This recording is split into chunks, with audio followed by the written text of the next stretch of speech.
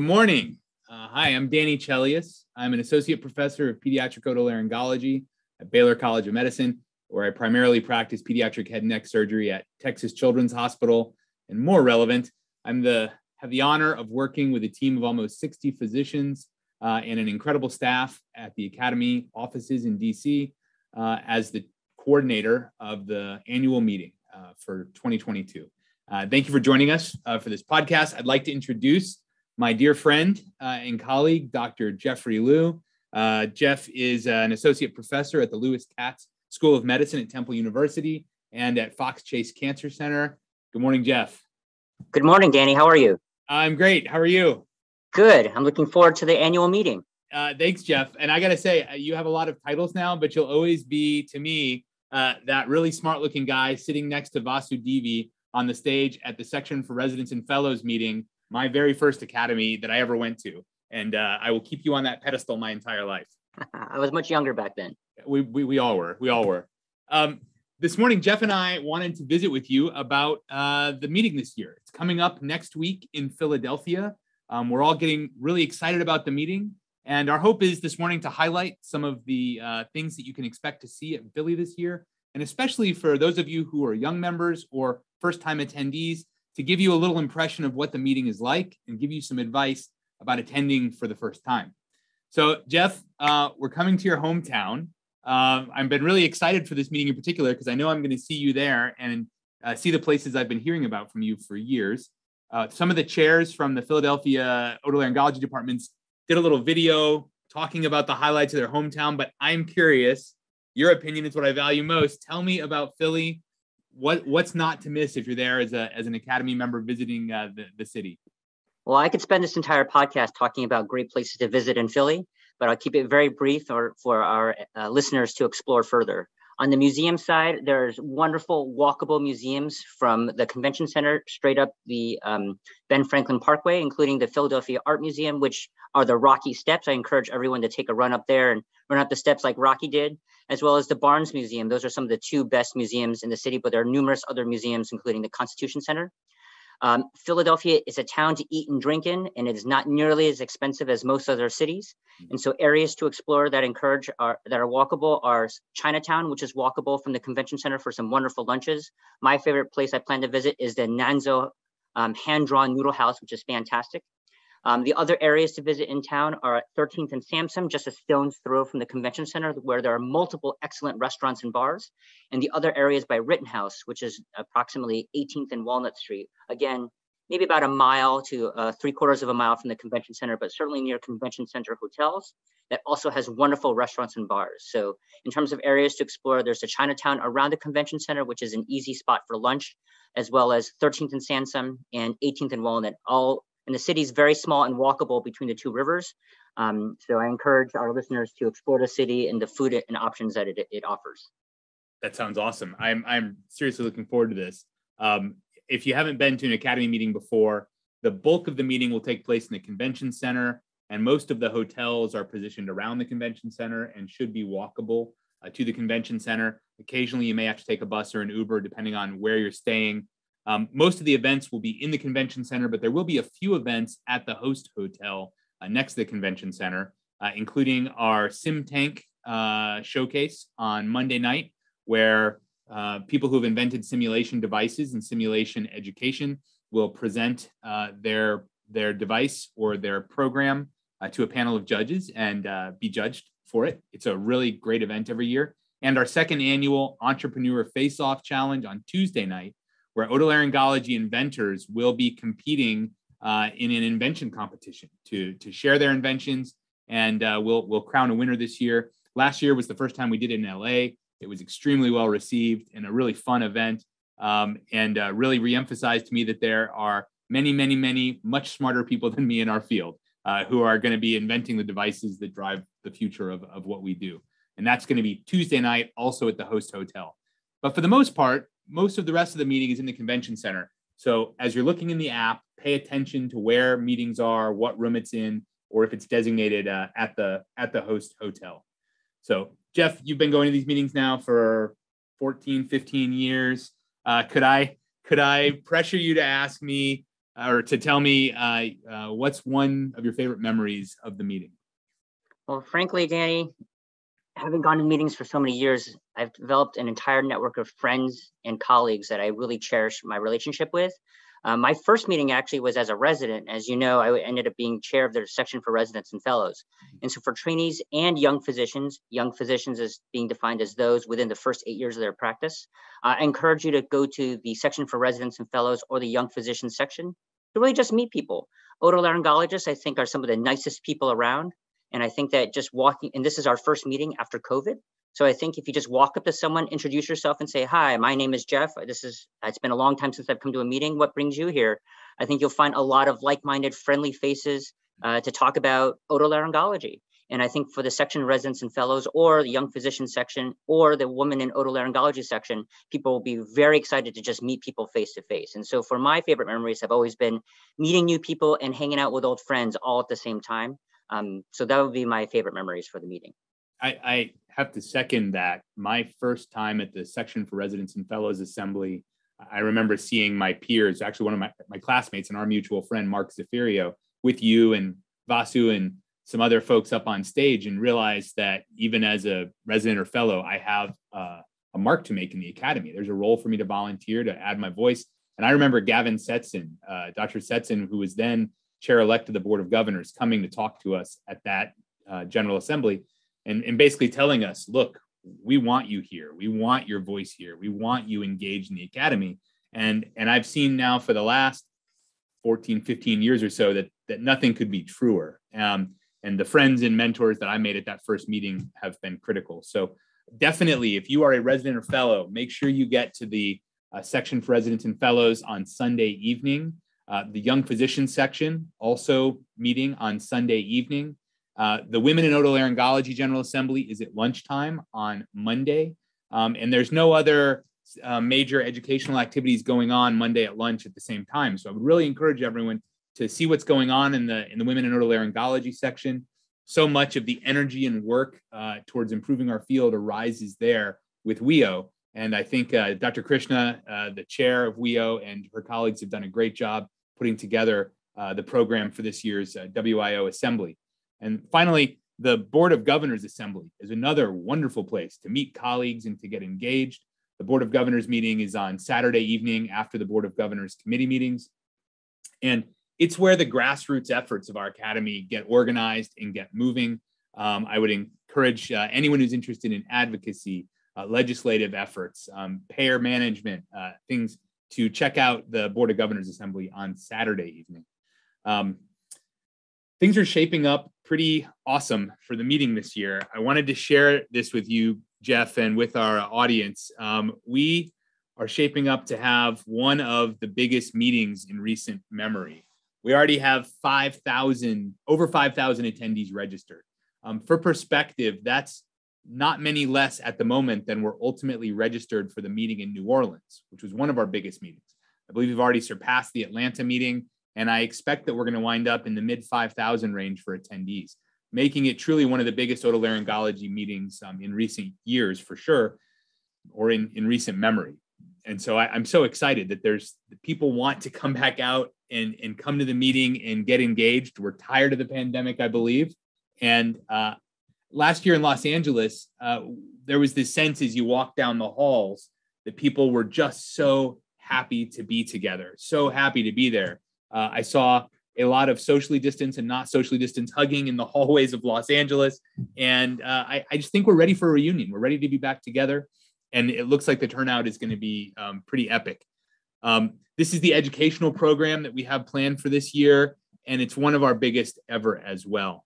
Our most traditional offerings are our expert series and our panel presentations. Expert series are usually a 1 or 2 instructor didactic lecture offered by the top experts in the field who are widely published on the topic and are meant to serve as sort of the embodiment of the core knowledge base of the field.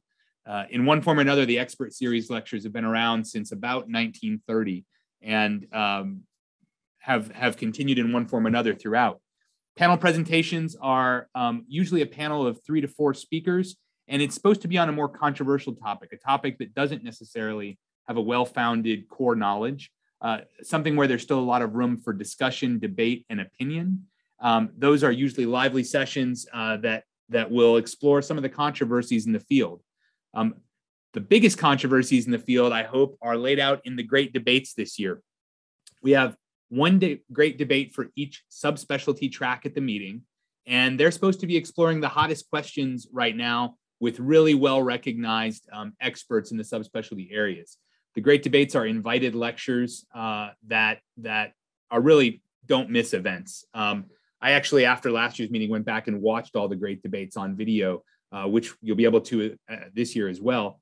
And I learned a ton from the great debates. So I'm grateful to our great debaters and to Dr. Cecilia Damask, who organized the great debates this year on the program committee.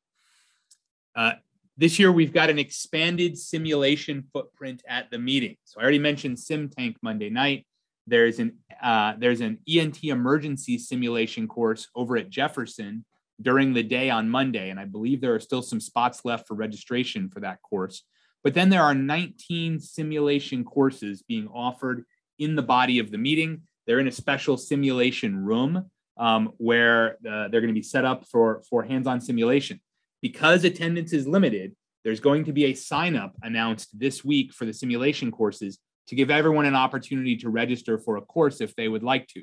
It's free attendance at the simulation courses, but I expect them to fill up very quickly, and then it'll be first come, first serve attendance at the actual meeting. But you can do things like learn osteotomy techniques on a nasal bone model, auricular hematoma management, slide tracheoplasty management, hands-on ultrasound work, and a host of other simulation courses. So that's a really exciting addition this year. The core of our meeting from the very first meeting back in the late 1800s, 1896, has been the scientific presentations. At the first meeting in Kansas City, everyone brought a paper and everyone shared their paper with the attendees, and there was extensive debate and discussion at that meeting. And it'll be the same this year with over 400 scientific oral presentations, another 500 poster presentations. Don't miss the poster hall. New this year, and something I'm potentially most excited about this year, is our conversational-based practical problem-solving offerings. Business Solutions for Breakfast with the Private Practice Study Group is going to be breakfast time discussions about practice management, practical office management. Each table has a theme, and you can show up and have an informal discussion with experts in the leadership of practice management and the business of medicine within our field. Similarly, at lunch with the clinical experts, we're going to have about 30 tables each day focused on a different topic with a topical expert leading the discussion to have an informal conversation about how we move forward in that discussion, how we move forward in the science, how we take care of patients in the office. It's a really great way to have a practical discussion about a specific topic. And then finally, the annual meeting office hours. At lunch on Sunday and on Tuesday, there will be 3 or 4 rooms with a panel of invited leaders in the field taking audience questions and having a conversation driven by the audience informally about their field. So for example, in head and neck surgery, you can come ask Dr. May St. John, Dr. Sherry Ann Nathan, Dr. Jose Zavallos, and Dr. Randy Weber, whatever you want about head and neck surgery and the future of the field. And there are going to be 7 of those during the meeting. So if you didn't get the chance to sign up for one of the clinical or one of the lunches with the clinical experts, and you would like to attend a lunchtime event on Sunday or Tuesday, go check out the office hours. It's going to be a really incredible, not to miss event at the meeting. The last thing is committee meetings. I would venture to say that most of us who are engaged at the Academy probably started our engagement in the sections or on the committees. Most of the committee meetings at the Academy are open to the public. They're on the Academy schedule. Check them out, show up, introduce yourself to the committee chair, volunteer for work on committee. There's no better way to get involved and onto a committee than to just show up at the meeting and to put your name forward and to add your effort. Jeff, have you served on any Academy committees?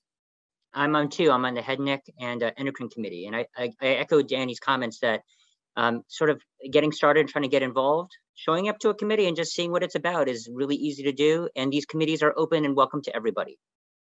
Jeff, have you started actually working on your schedule for the meeting yet? I'm working on it now. I wanted to point out that there's an excellent online scheduler, and I want to just put a plug in for all the new members that may be, or new attendees who have never been to a meeting before. You know, it's been a couple years since we've really been open since COVID. And so I imagine there's a lot of people coming to this meeting who have never been to a meeting before. My best, and even as a seasoned attendee, I find the meeting overwhelming in a wonderful way. There is so much content there, and you can see from your slide just how much is going on and how it can be overwhelming. So my advice to any new attendee is to start with the panels or lectures. Just go with where there's going to be a lot of people in the room, because you know that the content there is going to be well curated by experts and very, very focused with knowledgeable people in the field. And that's a good starting point for you to say, like, hey, this person said something in this lecture that I thought was really interesting. I wonder if there's more content on this. And then you can dig into the program a little bit to find something that will fit in with your interests. And then you're off to the races. It's kind of like surfing the internet. You start on one big splash page, and next thing you know, you're down a rabbit hole. So for the Academy meeting, I recommend the same thing. If you're not sure where to begin, just go to an interesting panel or a speaker, and then take it from there to search out additional content after that. So I encourage, and welcome all the new attendees to the Academy meeting. This is just to show you really quickly, Jeff referenced this online schedule. If you go to the Academy homepage, entnet.org, on this first banner that pops up, you'll see the annual meeting schedule is available. If you click into the schedule, you can see an overview, kind of the schedule at a glance. And so I would encourage everyone, if you're there Sunday, don't miss the opening ceremony to get started. The Conley Ethics Lecture is going to be really excellent on Sunday morning. And then you can look through this and get kind of an overview of the meeting. You can see the section meetings we talked about, the Board of Governors Assembly, the WIO General Assembly. And then if you'd like to actually get into scheduling your meeting, if you click on View Schedule, you will get the entire meeting schedule. Now, it's going to show in whatever time zone you're sitting in. So please note that these times are for your time zone. So this is Central Time, where I'm sitting in Houston right now, whereas Jeff would see it in East Coast time if he pulled it up. But you can look through the whole schedule, and you can actually filter it to see what you're most interested in. For example, if you want to see where are the head and neck surgery talks, you can add this filter. If you want to see where are the office hours that I mentioned, if we put the office hours filter on, hit apply, up is going to pop the different office hours for the meeting, and you can go in and click in one. And as I said, here is the office hours and head and neck surgery. It's on Sunday the 11th, 11 o'clock Central Time, but down below here, we have the correct Eastern Standard Time listed, and you can see the speakers. So I encourage you, explore this, and most likely later today or Tuesday morning, you'll be able to download the meeting app from the App Store. It'll be available on both the Apple and Google App Stores, and it'll have a very easy version of the same schedule that you can bookmark, create your own schedule off of. You'll be able to message other meeting attendees in the app. There are maps in the app. Honestly, I can't survive at the meeting without the app readily available on my phone. And the app has been absent for a few years, and we're back with the app this year, and I'm so excited. Rachel Heiner and Tirza Lofgren, the two senior directors for the meeting and for education, have done a wonderful job getting the app organized, rolling the app out, and I'm so grateful to them and to their team. So Jeff, last word here before we wrap up. What's your final piece of advice or final suggestion for new meeting attendees this year in Philadelphia? Thanks, Danny. Well, this is a very exciting time. We are past what was a terrible time with COVID. And this is a time to remember what it was like before COVID was like, when we would be going to professional meetings, meeting with professional colleagues, and frankly, realizing that we're not alone in the world that we live in, and the struggles that we have, the challenges that we have, and the successes that we have in taking care of patients in the field of otolaryngology. I encourage everyone to attend a meeting and enjoy it, to dive deep, meet new people, try new experiences, because in the wonderful city of Philadelphia, which offers a lot of food, drink, and history. And so I would just say explore and have fun, because you're going to a meeting and it's post-COVID in many ways. And I think it'll be a wonderful time for everyone involved. I couldn't agree more, Jeff. I believe we've both experienced that the longer you're involved with the academy, the less the academy is a nebulous structure or a concept, and the more it is the people at your side working towards common goals. And nowhere is that better on display. Yeah, it's your home. Nowhere is that better on display than at the annual meeting. So come out, and engage, learn, have fun, and hopefully say hi to me or Jeff at the meeting. We're looking forward to seeing you all there. Yes, come walk up to me anytime. I'm sure Danny will be super busy. Walk up to me anytime and just introduce yourself and say, hey, I saw you on that podcast or that Zoom cast. There you go. You guys, we're looking forward to seeing everyone in Philly next week. Have a great and safe travel to the meeting, and thanks for tuning in with us.